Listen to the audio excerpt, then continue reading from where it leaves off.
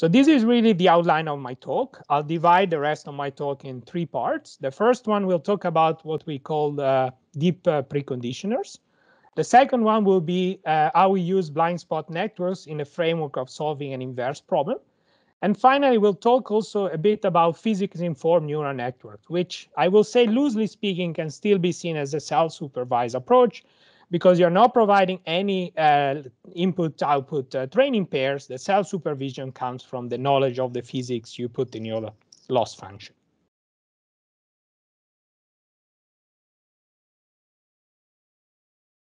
All right, well, thanks a lot, Alba, and everyone in the Visual Intelligence group for inviting me, and also for everyone attending here today. It's nice to be back in Norway, at least not physically, virtually. As you said, today I'll be talking about self-supervised learning in seismic data processing. It is a fairly broad topic, and is a fairly broad title. You'll see that I'm going to talk about a few different applications that we're working on and developing in the group. And I think that if you're not into seismic, if you're not even into geophysics, however, some of the learnings and findings that we have started to come up with may very likely have broader implications in any domain where you're trying, or in any imaging discipline where you're trying to infer some parameters from observations, and they are related somehow via some well-known physical process. But nevertheless, as we will see, you can take advantage of neural networks alongside the way that brings you from the data to the model. So before I begin, let me say that this is not just the work of myself, it's actually a work of some of my students and postdocs in KAUST, as well as I will briefly show some collaboration work that we did with my original group, where I actually studied my bachelor and master degree back in Italy. And I would also like to thank the PyLops and the PyTorch development communities, which are the 2 main Python frameworks where we use and build on top to develop the methods you will see today. So when we talk about deep learning and artificial intelligence, I'm not going to spend more than a minute. Everyone knows that there is no doubt in the last decade there has been some spectacular achievements, possibly that came even earlier than experts in the field that they originally forecasted. And they are in computer vision, language, gaming. But nevertheless, even though possibly we are not at that level yet, even in the field of geophysics and geoscience, since the early 2015, possibly 2016, 17, where most of the papers started to come out, we have seen a great deal of applications where tasks that initially were performed, or even today are usually performed by experts in energy companies, they can now be performed at similar speed and, at similar quality and definitely faster speed by machines or automated algorithms. I just want to mention a few examples. For example, seismic interpretation of horizon faults or geobodies. You can think about interpretation of wireline logs or automatic detection of, for example, earthquakes from very long time series. So the point I was simply making is that all these tasks that I show in the previous slide, they are all made, they're all possible to achieve by giving enough time to an expert to look at the data and do some analysis and come up with some interpretation.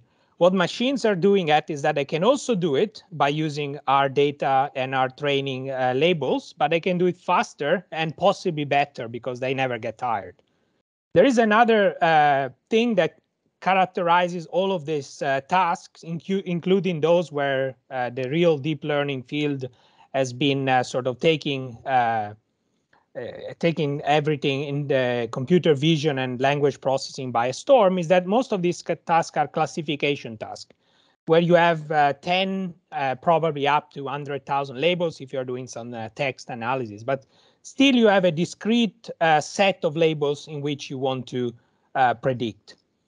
When it comes to seismic processing or geophysical processing, and similar to other domains where you want to process data, like in medical application or in non-destructive testing, the situation is slightly different, because what we are after prior to going into interpretative tasks is to do some transformations to our data that bring the data from a continuous domain to another continuous domain. Let me just make similar, simple examples that are similarly applicable to geophysics as well as other fields.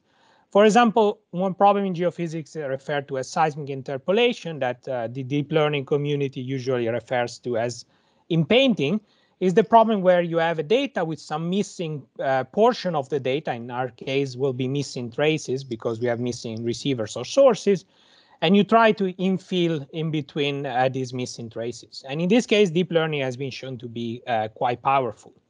You can also imagine problems that have a bit more physics than that. For example, deghosting or demultiple, where you try to counteract the effect of the free surface when you acquire data in a marine setting. And again, there is a well-known physical process that generally relates the data with and without ghost and multiples. In all cases, if you look at the literature, especially the very first applications, they rely on two different possible options for the training data. So first of all, they all rely on supervised learning. And since it's a supervised learning task, they rely on two possible options for the training data. One option is well-crafted synthetic data and with the limitations that comes with making synthetic data. The other option, especially in industry, people have started to simply say, we have very trustworthy algorithms. Let's run these algorithms on a small portion of the data. Let's then train a network to do the same. And then eventually, perhaps the network is going to be faster than the algorithm itself, and is going to be applied to the rest of the data. What I really like of the first presentation is that the authors also went through the effort of trying to see when this paradigm breaks. And they did a very simple example where they took the data now with a different time sampling. And if you're a geophysicist, you know that different time sampling means different, you are shifting or stretching and squeezing the frequency content of your data. And so if they use the network that was pre-trained on a different time steps, and now the results they obtained are not as high quality as the result they obtained, where the training and the test data were fully consistent. And that tells me that we have an elephant in the room here. And the elephant in the room can be, in a way, represented by two concurrent problems. The first one is generalization. The fact that we know in deep learning we need to rely on very good ground truth targets. And the moment we move away from the domain or the distribution of our input and labels, we usually run into troubles. The second is that if we use another algorithm, say a state-of-the-art industry standard algorithm to produce the labels, then we all know that deep learning can at best be as good as the algorithm. So the game that we are playing here is, can we be faster? Because later when the network is trained, we just go through a few convolutional layers instead of solving maybe an inverse problem, but hardly will be better. So the question is, can we be better? At least my question is, can we be better? That's what I'm mostly interested in. And to be better, I really believe that we cannot ignore the physics. We can't just present the learning algorithm with some training data, obscure the physics in the training data, and expect that the network will be as good as if we provided some information about the physics. So there are various ways to provide information about the physics. There is a very big field in applied mathematics these days called learned iterative solvers. That's one way to go about, but it still requires supervision. So what we really started to look into a year ago is the area of self-supervised learning. Can we still leverage the power of neural networks without really needing to provide them with label data, so with input and output training pairs? And some of you may be confused during the talk. They may wonder why this is self-supervised and is not unsupervised. And I agree with you that sometimes these terms are used in a misleading way. And I really like this quote from Jan LeCun that says, unsupervised is generally a loaded and confusing term. Self-supervised is much better when what you do, you take ideas and techniques from supervised learning and you apply them in a smart way by, for example, hiding a portion of the input and asking the supervision task to learn the other portion, or doing anything that does not require different input and output, but the input and output are the same data sets. Self-supervised learning comes in many flavors. The two that we're going to discuss today are representation learning and blind spot networks. So this is really the outline of my talk. I'll divide the rest of my talk in three parts. The first one will talk about what we call deep preconditioners. The second one will be how we use blind spot networks in the framework of solving an inverse problem. And finally, we'll talk also a bit about physics-informed neural networks, which I will say, loosely speaking, can still be seen as a self-supervised approach, because you're not providing any input-output training pairs. The self-supervision comes from the knowledge of the physics you put in your loss function. So starting from deep preconditioners, and all of this presentation will be around the idea of linear inverse problems, even though you can extend it to nonlinear ones. So I just want to briefly spend a minute or two say what we usually do when we solve an inverse problems, whether this is geophysics or any other imaging science. We generally have some data, Y. We have an operator that encapsulates our physics or the knowledge of our physics. And then we have a vector X that we wish to know about, but we generally cannot acquire directly in the field. So what we simply do, we set up an inverse problem that tries to find the best X that matches the data. The problem is that if the problem was well posed, we could just invert the operator G and we'll be all happy and satisfied. But there's almost no problem in real life that is well posed. So what we tend to do, we tend to solve a least square regularized problem where we add some prior information, and this can be added in the form of either regularization or preconditioning. And in most cases, for a long history of inverse problems and optimization, what people did, they tried to find the best representation that either enhances some features of your model or destroys some feature of your model and penalizes them. What we're going to look at is a slightly different approach. There are two flavors. One was proposed in 2020 by researchers in the medical imaging community, and the other one was proposed by myself in 2021 at the SCG conference. So in this case, what we suggest is that we could try to learn some latent space representation or a dimensionality reduced representation of the model that we want to estimate. And then we can feed these neural networks. So we have two neural networks that create an encoder-decoder pair, what we call generally as autoencoder in deep learning jargon. And we're going to learn this, and then we're going to use the decoder as a preconditioner instead of a human handcrafted one. The idea of deep regularization is actually nice and it's very similar. You are in this case using both the encoder and the decoder and leveraging the fact that if you put something in that is very different from the manifold of the solution you have learned in the previous step, you will produce something that is different from X, and then you will penalize this. In both cases, the key idea is how can we learn this representation? And what I will show today is that actually for some problems, we do not need to even know anything about X, or we don't need to have access to a number of X samples. We can really learn these directly from Y, provided the way we do that, we are smart about it. And we will see two examples. So first of all, how the procedure works in a sort of visual sense. We have two stages, as I said. In the first stage, we take our input data. Let's imagine we have some seismic data we divided into patches. We send it to the encoder and then to the decoder, and we try to reproduce the data itself. So what we're trying to do, we're trying to learn a representation in this latent space that is representative of the manifold of solutions that we are providing a network with. Once we are ready with this, instead of solving the inverse problem directly in the model space, we're going to try to solve the problem in this latent space. So we're going to invert for Z, and we're going to just combine these. Let's forget about this scaling for a second. We combine it with a physical operator, and we predict the data, and we compare these with the observed data. So in this way, we are not really getting rid of the physics. The physics is here, but also we are trying to use the power of neural networks as function approximators and better function approximators than our classical linear transformations.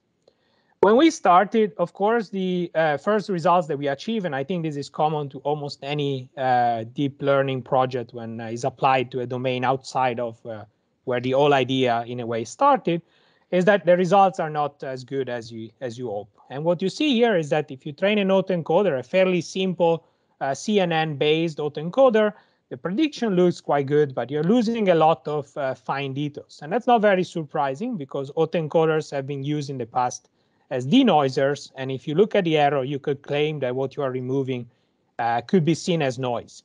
In my opinion, this is not noise, especially there is quite a lot of signal leakage. And so what we started to work on, even before going to the inversion phase, is how can we improve the learning while still be able to have a fairly small latent representation. And here are three key elements that through time we added.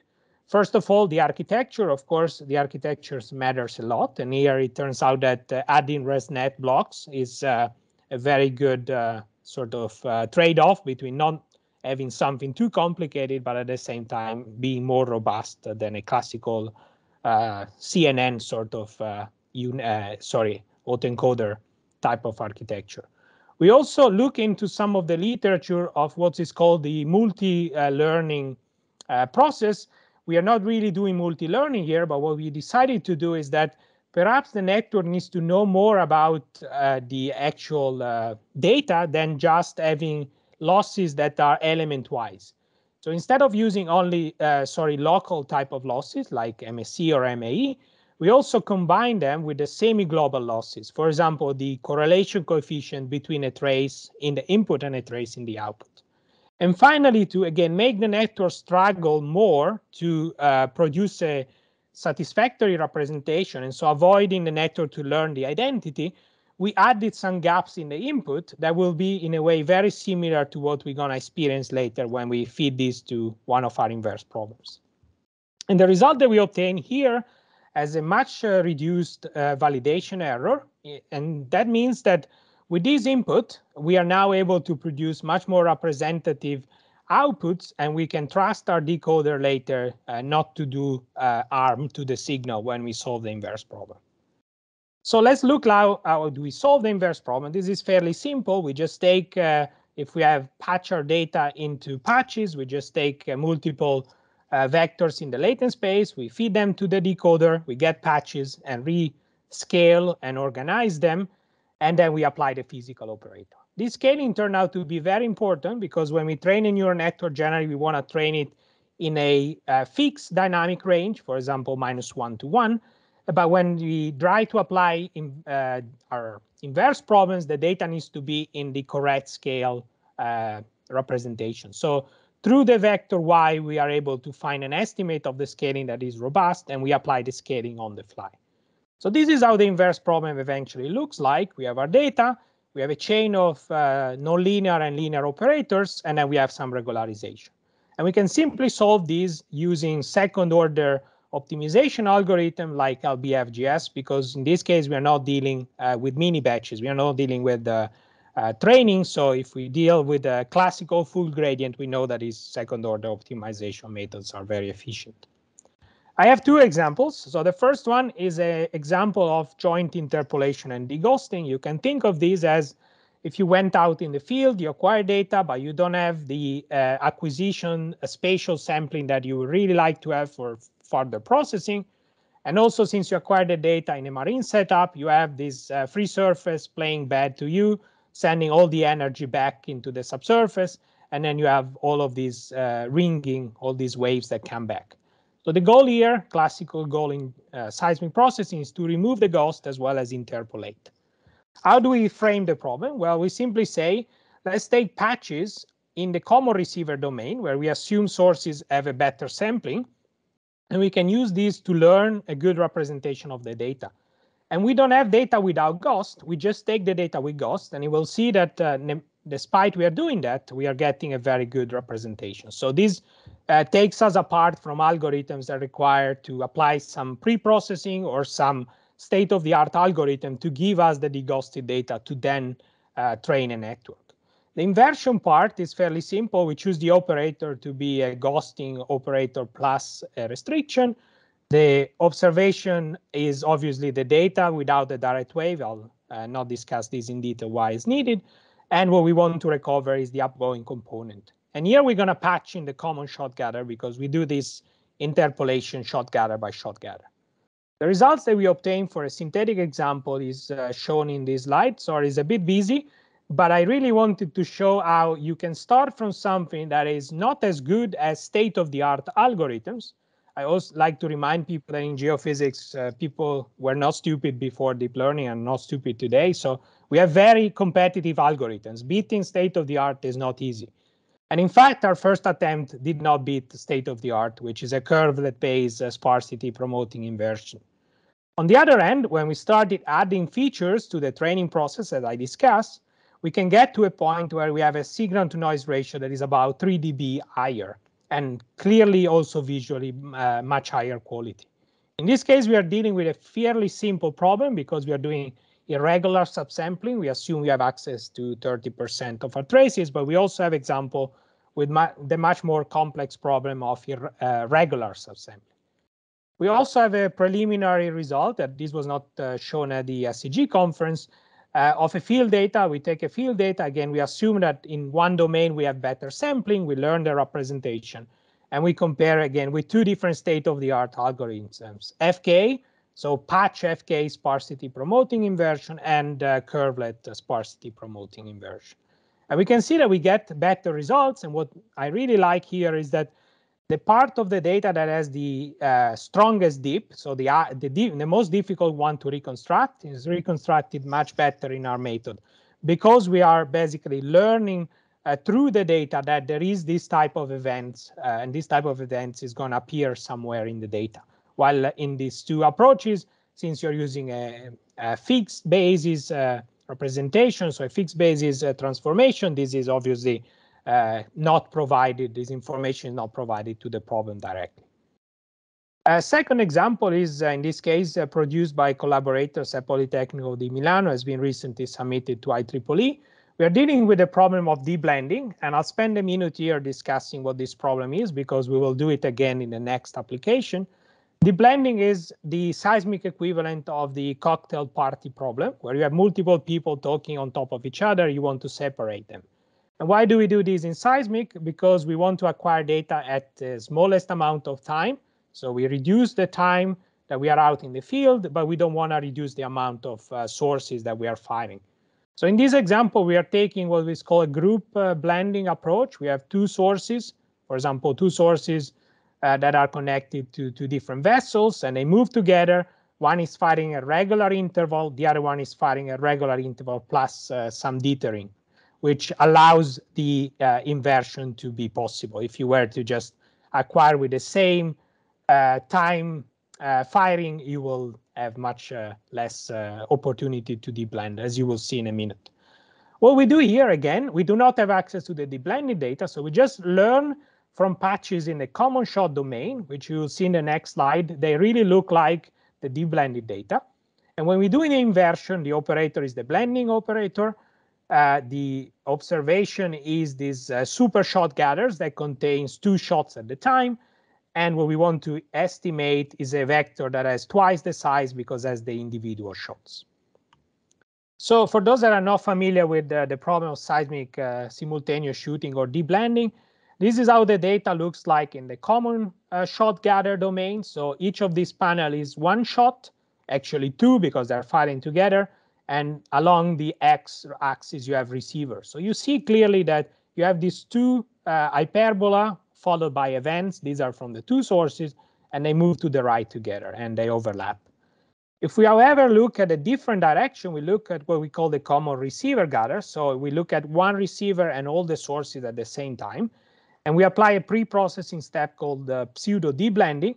We are able to fix the timing of one source, but all the other sources now, they are showing, or the data from the other sources is showing now like interference or burst-like noise. So the intuition here is that if we train a network to learn this representation, later during the inversion, when it's going to see things like this, it will naturally start to reject information that has never observed this burst-like noise, and it will keep the coherent information. Here is a comparison between the approach using our deep preconditioner strategy versus a end-to-end deblending, where the authors of these previous papers, they created manually from synthetic data blended shots, and they basically train a network to remove the noise in this domain here. If we compare the results, both the SNR as well as the error, we see that we get much smaller signal leakage compared to the previous method. And our intuition is obviously that in the previous method, the physics was completely left behind, while in this case, we are solving deblending by inversion, that is well known in industry to be nowadays sort of the standard.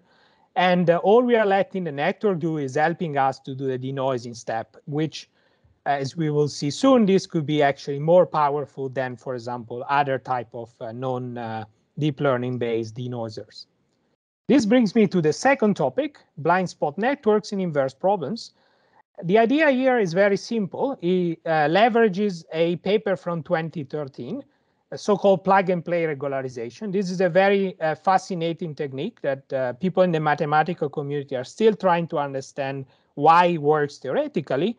And what the author suggested is that if we don't know how to choose a regularizer, let's just not choose it. Let's just say that a regularizer is a function R of X, and let's solve the problem, or at least let's write this problem down using basically convex optimization type of algorithms, aka so-called proximal algorithms.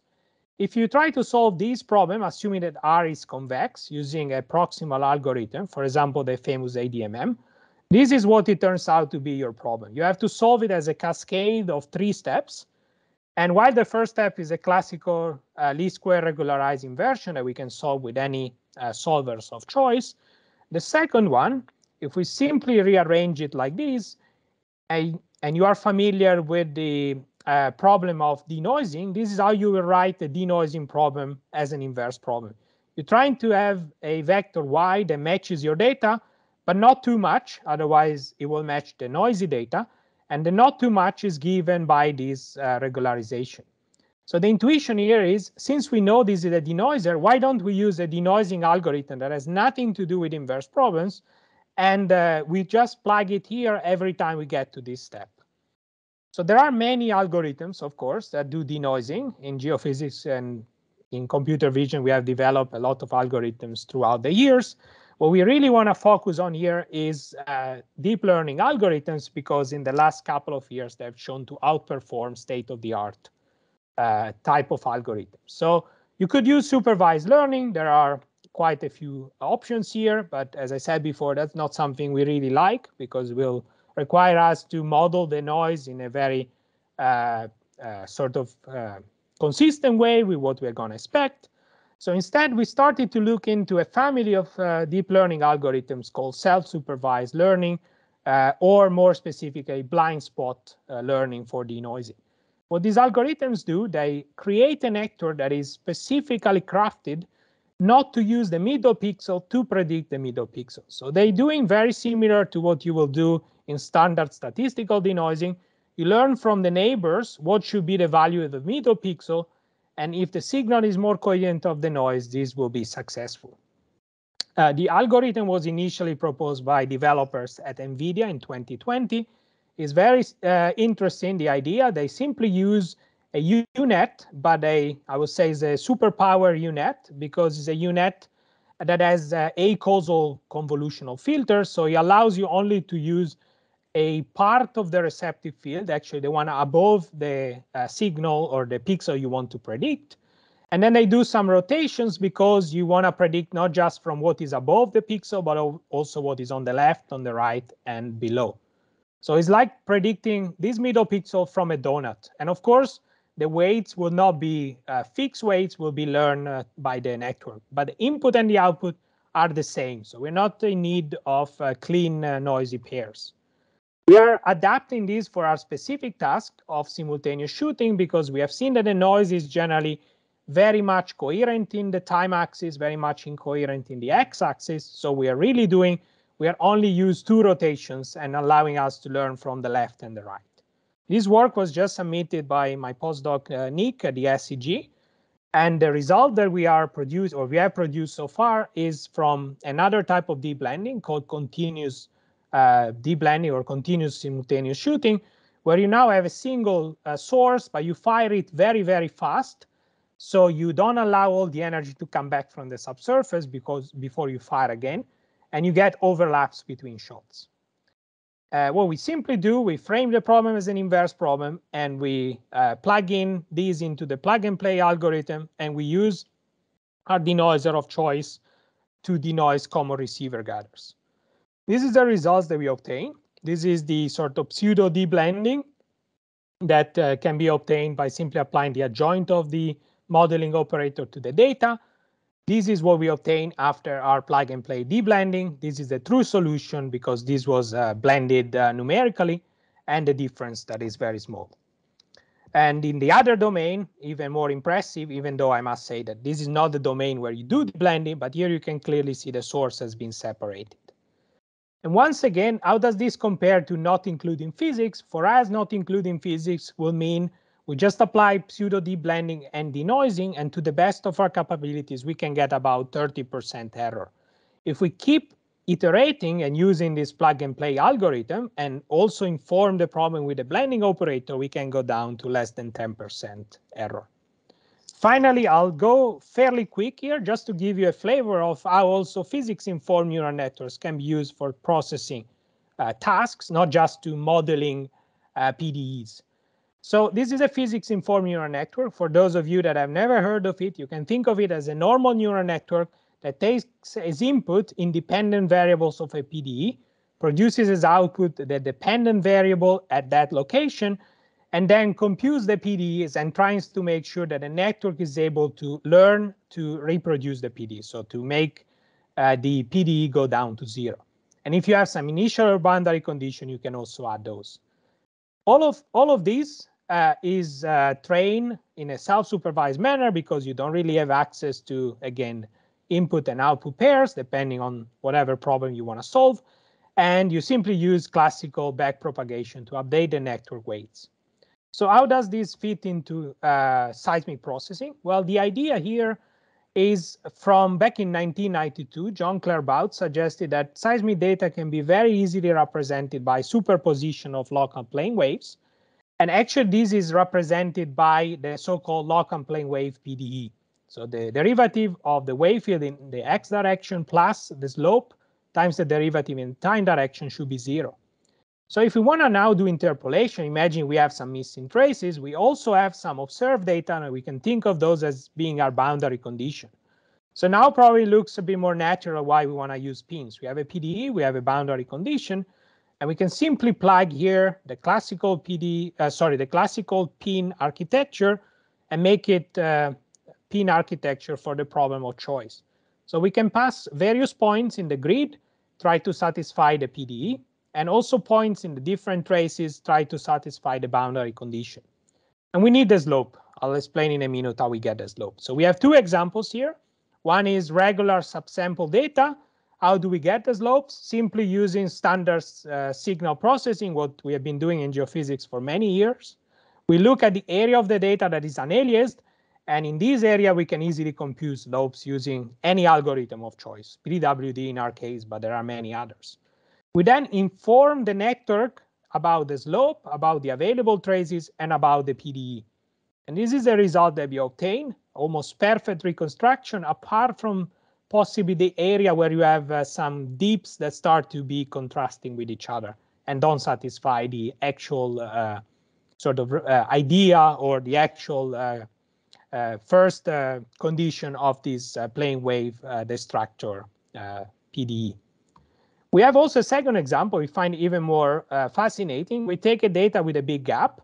We then patch it into two data sets. We learn the slopes, and now we have slopes on the right and the left side. We have some boundary condition, which is the data here and there. And we want to see if we can find something in the middle. And this is based on the idea that neural networks are very good function approximators, universal function approximators. They can learn natural functions and possibly the simplest function, which will match whatever loss function you have selected for. So this is what we get. I'm not saying that for every problem we'll be able to reconstruct gaps. Imagine you had here a scatterer and a hyperbola here. You will not be able to reconstruct it because the network or any other algorithm will not know what's inside. But provided that you have some events that have continuity, the network has been very successful at reconstructing from the left and from the right, only being aware of the slope and the data itself on the either side. And this is what we obtain if we ignore the PDE. We just assume that we have traces. We train the network to learn what's here, and then we ask the network to predict in the middle. So you can clearly see once again, if you ignore physics, your network will possibly not be as good as if you help it with physics. This brings me to the conclusion. I think in our group we are fond and we're having fun with neural networks. We think they are a great way to approximate functions. We also think that alone they hardly can beat the law of physics. So the sort of suggestion that I always have for my students is to think about how we can combine the two worlds together instead of trying to compete each other. We have tried to show three possible applications. I'm sure there are more, where without input and output pairs, we are still able to leverage the power of neural networks and in some cases beat state-of-the-art algorithms. I just want to say a few words about the tool set. This is a library that myself and colleagues have been developing for a few years in Python for large-scale inverse problems, and it turned out to be also very useful now because we can integrate it and couple it very nicely with PyTorch, so we don't need to spend time, like other people are probably doing, redeveloping physical-based modeling operator in PyTorch. We just use our modeling operators, we use PyTorch for the neural network part, and we solve the problems that I've shown today. With this, I'd like just to say that if anyone here is after a PhD or a postdoc or a master degree, KAUST is a great place. On the right, you see what Saudi Arabia has to offer beyond KAUST. It's a very nice and I would say new place for everyone, given that up until a few years ago, you could not even come as a tourist. And it has quite some great geology and also quite some great scenery. And more often than not, also sport events are coming to Saudi Arabia now. And with this, I'd just like to thank everyone and leave a few websites and my email in case you want to reach out.